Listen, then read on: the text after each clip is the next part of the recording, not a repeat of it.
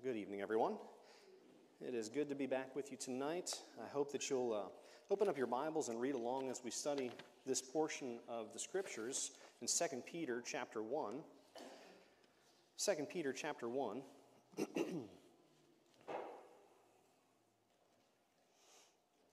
we'll actually begin at verse 1. We'll just read through, starting at verse 1 through verse 11.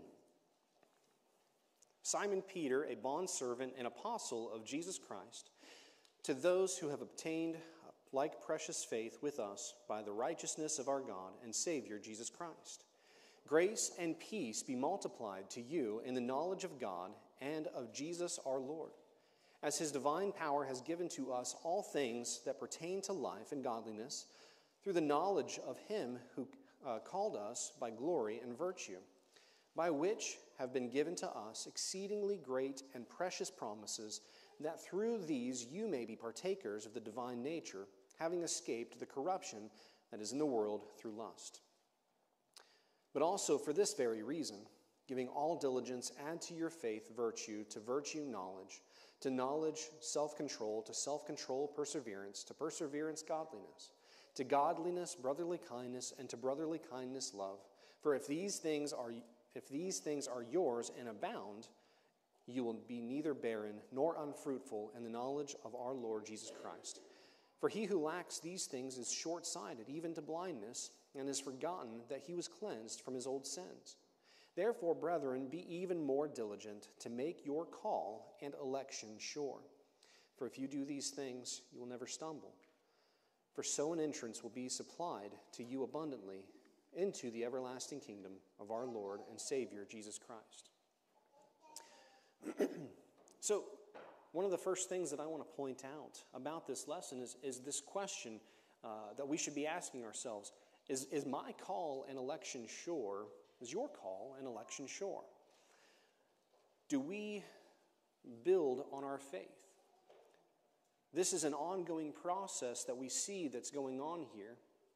And as we are going to study tonight, I hope that all of us can take away from this that this isn't something that's a one-and-done deal, that we go through this list of virtues, that we add these things, and that once we've added all these things to our faith, then that's it, done. And then we can put away our Bible, and we can have had all knowledge added to us, and we think, okay, well, that's it, I'm done. I've gotten all these things, check them off the list, I don't have to do anymore. These are things that are ongoing. These are ongoing conditions. These are ongoing things that we need to be building up. We're not going to ever be completely perfect in any one of these things. But these are things that we should all be striving for in our everyday life, to be to make sure that our call is sure, that our election is sure. Because one of the questions that's often asked to Christians is, are you going to heaven? Do you have a surety that you're going to heaven? And a lot of times we back off from that question. We back off from answering that. And we think, well, I don't want to presume yes. I don't want to say yes for sure. I have a spot in heaven because, I've done all these things. We shy away from that. But if we're following these things, if we're doing these things, we should have that confidence. We should have that understanding that yes, that as long as I am doing my absolute best, I'm giving all diligence to these things, then yes, I can say that there is a home for me in heaven. Because it's sad to hear that answer from people that they and to see people kind of skirt around that question. Because that's what our faith is based on, is that we have a home in heaven waiting for us, and that we can proudly say that Jesus Christ died for me and has provided me a home, and I'm on my way there. I'm on my way there.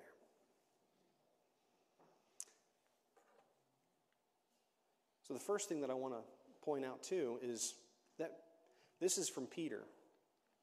This is someone who, as we see all of the things that he said, whenever he decides to start saying something or start doing something, he's the guy that kind of jumps in, without thinking about something. And when he opens his mouth, he doesn't just put one foot in his mouth, but he puts both of them in his mouth. And so it's someone that I can relate to a lot, because that's how I do things a lot of times too. And so it's very encouraging for me to see the growth in Peter to this point, that these are the things that he's also trying and striving for. And so these are the things that I should also strive to add to my faith as well. And so as we go through this list of things tonight, I hope that we can take something from it and apply it to our everyday life, and that it resonates with us. So for this very reason, giving all diligence, add to your faith virtue. So side note real quick. There is a word there for supplement or provide that is being used in this passage. Add is in this translation, add to your faith. When it's saying that word there, add or unto, supplement, provide, those words that are used in all these different translations in verse 5 and verse 11, where it also says supplied in verse 11, if you'll underline those words, those are the exact same word that's used in both of those instances. And what that word means, as it's being used there, is to furnish besides, that is, fully supply, aid, or contribute, to add or minister, which means, the nourishment, adding nourishment unto these things. And what I've seen this word used for as well, not in just the Bible, but in other sources that I was able to find, it says that this is something that that they would add to like a play or something.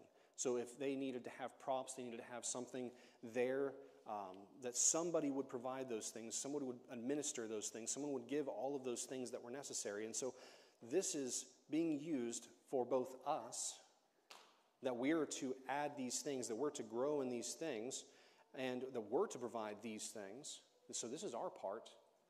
And that once we have done our part here, God has already done his part too. But in verse 11 there, it says that an entrance will be supplied.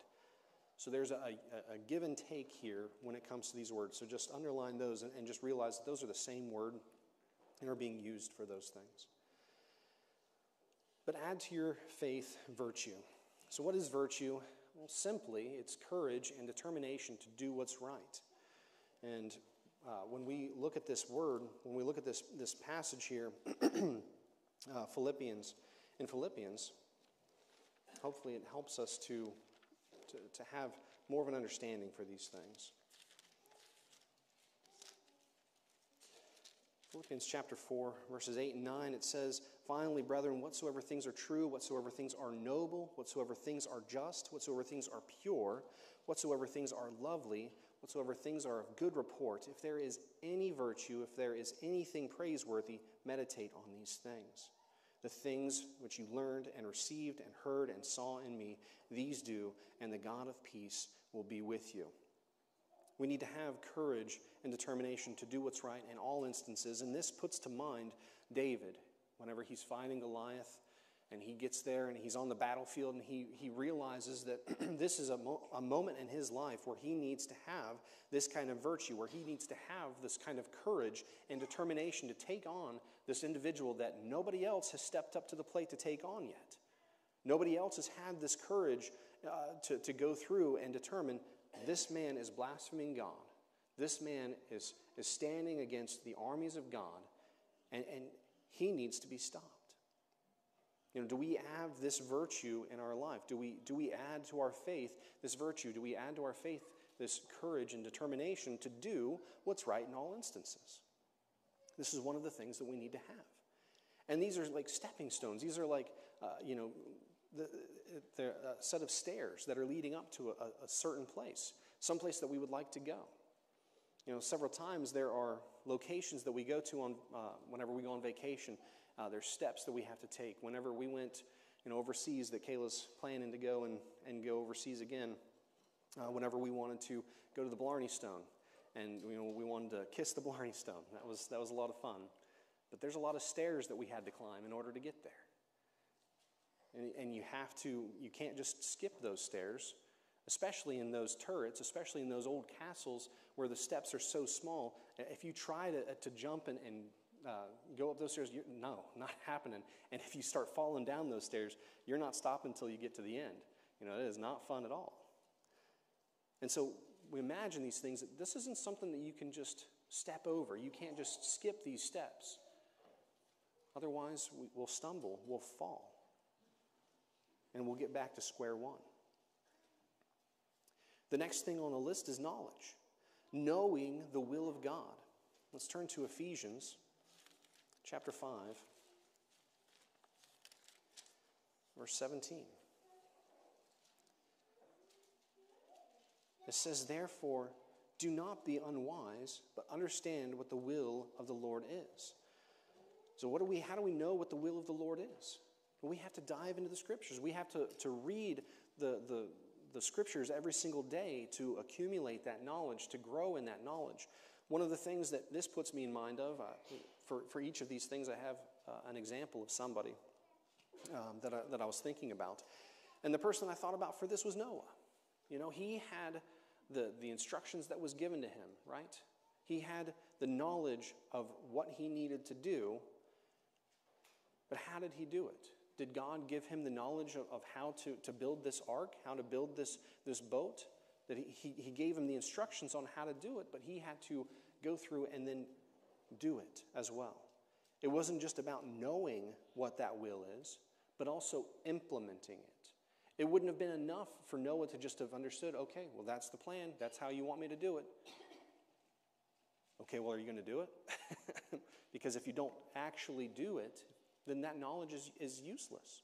If you don't actually go through and utilize it, that knowledge is worthless. And so we see as an example in someone like Noah, how that knowledge was provided by God, the instruction is given to us by him, and that he implemented it.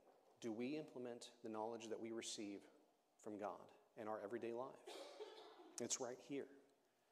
It's easy to digest in a lot of senses. It's easy to pick up and to read and to be able to understand it. God didn't make his will for us unknown.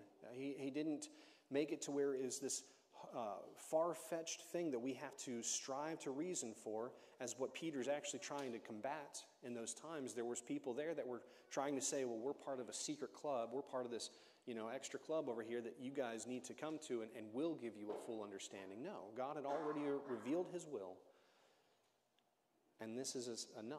This is what he's given to us. Let's dive into the Scriptures and learn and do. The next thing on the list there is temperance. It's self-control. Let's turn to 1 Corinthians chapter 9. 1 Corinthians chapter 9, starting in verse 23.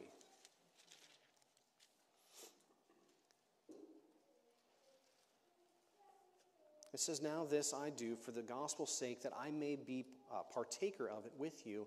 And do you not know that those who run in a race all run, but one receives the prize?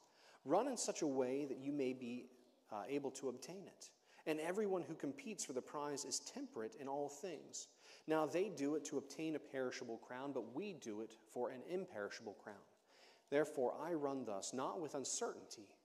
Thus I fight, not as one who beats the air, but I discipline my body back and bring it into submission, lest when I have preached to others, I myself should become disqualified."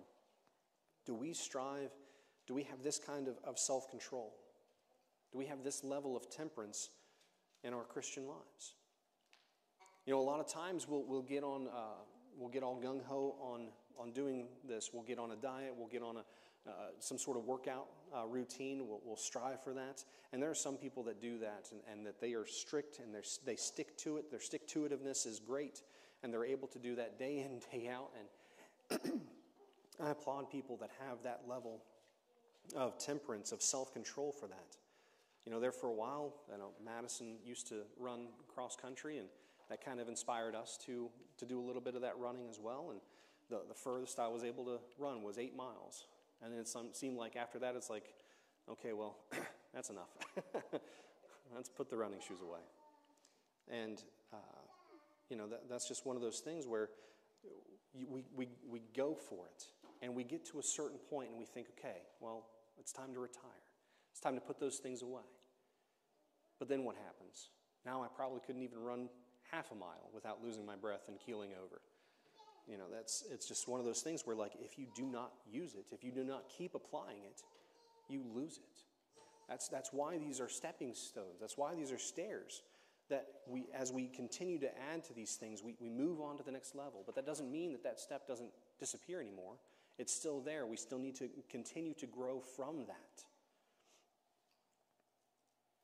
The next thing on the list there is patience.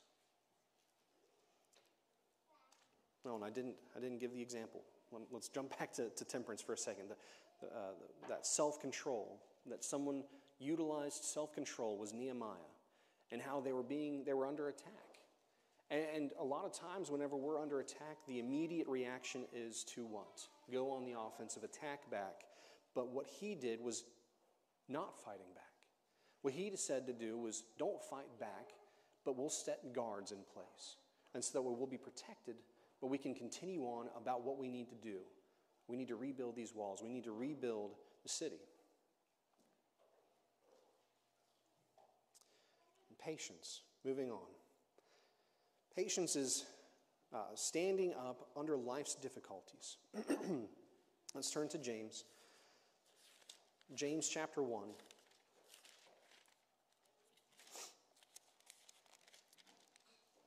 And verse 3. Knowing that the testing of your faith produces patience. We need to know that the testing of our faith is going to produce this patience. And let's also jump down to verses, or chapter 5.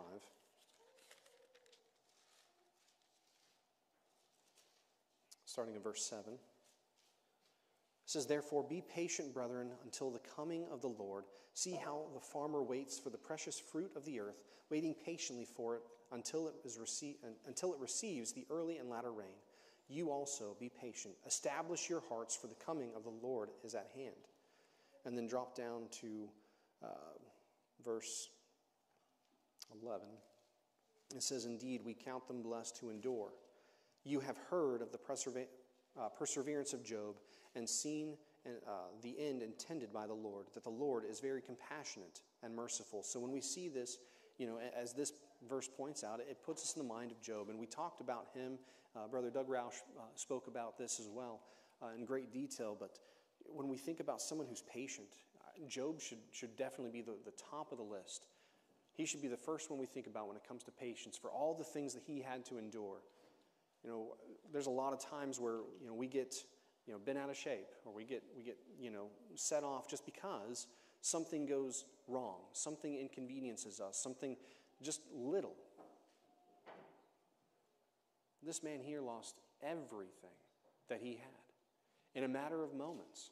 In a matter of a few people, a few messengers' breaths, they came in running to deliver the message to him that all of his livestock was gone, that his children were dead, that everything was taken from him. The only thing that he had left in that first round was his health and his wife. That was it. And then later, even his health had been taken from him. But he endured through all of that. He endured through the friends that he had that came to visit him, that came to lament with him, that came to encourage him. He endured through all of that because they kind of turned on him, didn't they? They said, you wouldn't have all these things happen to you if sin weren't somewhere in your life. But he had patience to stand up under all of life's difficulties that was handed to him. The next thing is godliness. Being like the Heavenly Father. Let's turn back to 2 Peter, and we'll turn to chapter 3 and verse 11.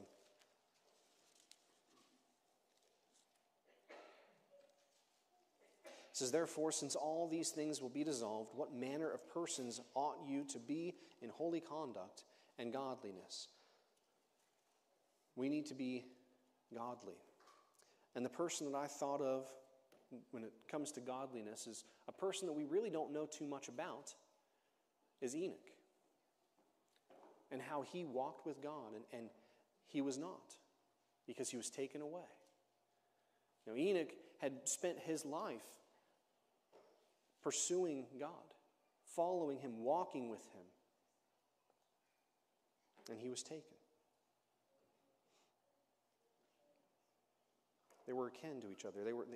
He followed after God. He wanted to have the same attributes, the same characteristics of the Heavenly Father. Do we try to add those things to our life? Do we try to have the same characteristics that God shows to us and then demonstrate those things to other individuals as well in our lives? Do we do those things?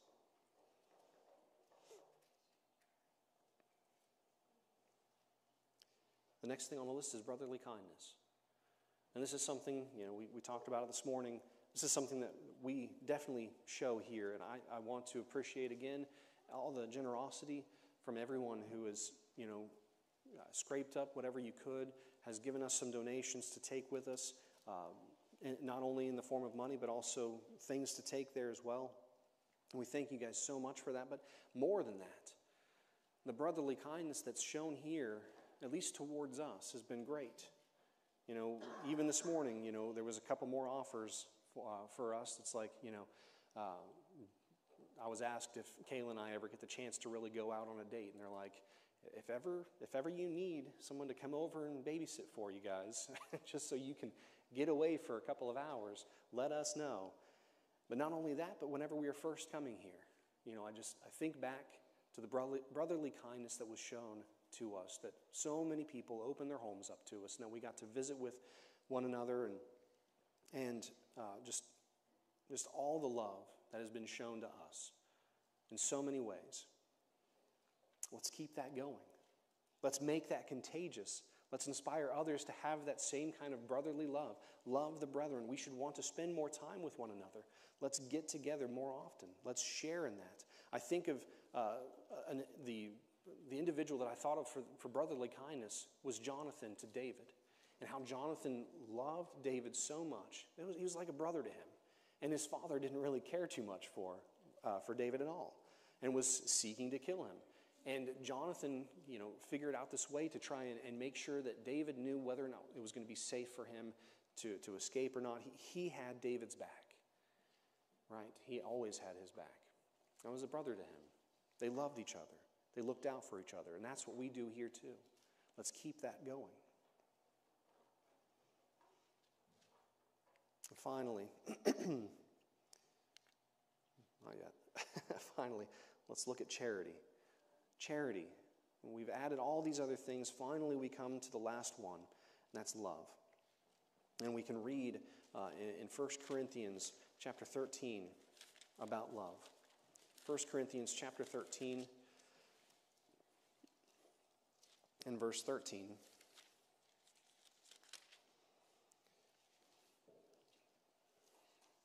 Now abide faith, hope, love, these three. But the greatest of these is love. We need to have love, and we need to have the agape love. We need to make sure that that went blank, didn't it? Okay. If we don't have the agape love that we are to have, then what is that? We can look at all of these things and just take the time to read all of 1 Corinthians 13 to see what love truly is. It's not just something that's, where we say it and it's just some sort of sounding brass. It's not some sort of tingling cymbal, clanging cymbal. It's not something that we just, shout at the rooftop and say, okay, I love you. Okay, well, and then do nothing. And not do anything, not have anything to back it up. There's a long list of things that goes into what love truly is. And Jesus demonstrates all of it. Jesus demonstrates every last bit of what love truly is because he laid down his life for us. While we were sinners, while we were in rebellion against him, he laid down his life for us that we could have eternal life. Let's not forget that. Let's have that same kind of love to those that are in this building, to those that are out of this building, that we would do whatever it takes for these individuals, that we would love everyone so much, that we would strive to tell them of the saving power of the gospel, of Jesus' love for them. regardless of how people may look at us, regardless of how they may treat us. Jesus loved each and every one of us so much that he died for them, and it would be a shame, it would not be love on our part if we did not tell as many people as we possibly can of that sacrifice. And so as we add all of these things to our faith, we read further, that if we do not possess these qualities, that we're not going to be able to see afar off. Let's turn back to our passage there. 2 Peter chapter 1.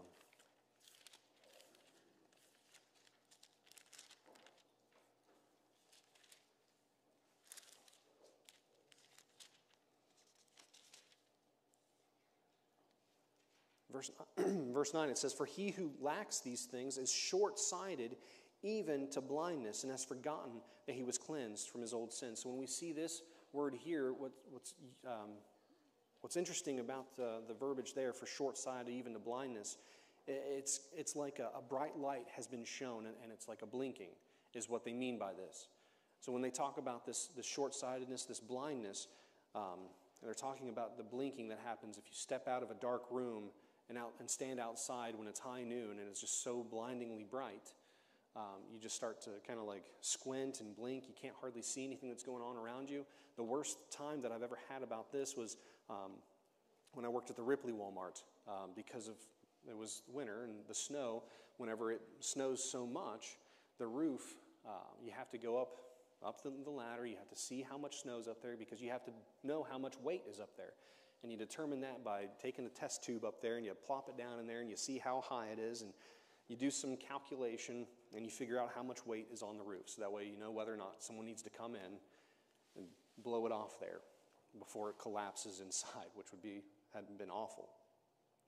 But going up there, that was the most blinding I've ever experienced in my life. Is you going up this little dark tunnel, and then whenever you open that latch up and you have some light shining in, but then you go and step out and all this snow is reflecting that back in your life, and you're just blinking, you're blinded, you can't see.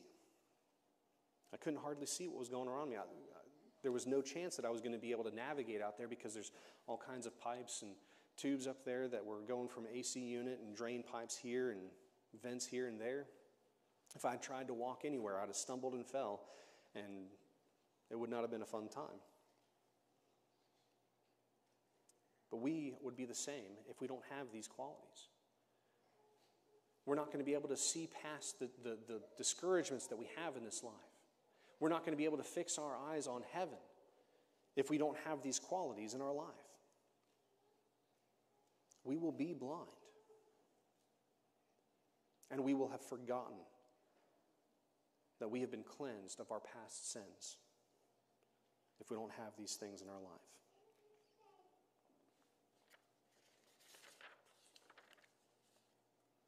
But if we do possess these qualities, then they're going to keep us from being barren. They're going to keep us from being ineffective. Verse 8, it says that if these things are yours and abound, you will neither be barren nor unfruitful in the knowledge of our Lord Jesus Christ. They're going to keep us from being unfruitful. They're going to keep us from being unproductive. If we add all these things to our life, we're going to go out into the world. We're going to have all of these characteristics, these virtues, and people are going to be drawn to God because of those things, because of our example to those that are around us. And we're going to be able to encourage people around us because of those things that we have implemented in our lives. We're not going to stumble. We're not going to fall because we won't be blind. We'll be able to see. We'll be able to rely on God. We'll be able to rely on Jesus to navigate us through this life. We will receive, absolutely receive a rich and warm welcome into the kingdom of Jesus Christ. That's what we're striving for. That's what we want. That's what we hope for. And that's what we will receive if we add these things to our lives. Have we added these things? Is this something we're working towards? Is this something that we've added to our life? Are we still working on it, or have we given up? It's something that we need to put back into our everyday life of trying to work on these qualities. If you haven't, if you've put these things away, you've put them out of your mind, you've forgotten about them, let's use this as a reminder for us that we need to implement these in our life, that we need to grow in all of these things, adding all of these things to our faith. If you have yet to have faith yourself, that Jesus Christ is the Son of God, that he died for your sins and for mine, that he came to this earth, that he is God, that he was sent here to this earth to fulfill all prophecies, to die that cruel, agonizing death on the cross because of your sins. And you feel that you need to come to him tonight, that you need to be baptized, that you want that kingdom, you want to be there as well, you want to make your calling and election sure. The first step is putting him on in baptism. If you have that need of the gospel call tonight, we encourage you to let us know by taking a seat on the front. And if you have to add these qualities back into your life, you have somehow stumbled and failed to do so, and you need encouragement from the brethren, prayers from the congregation, take a seat on the front as well as we stand and sing the invitation song.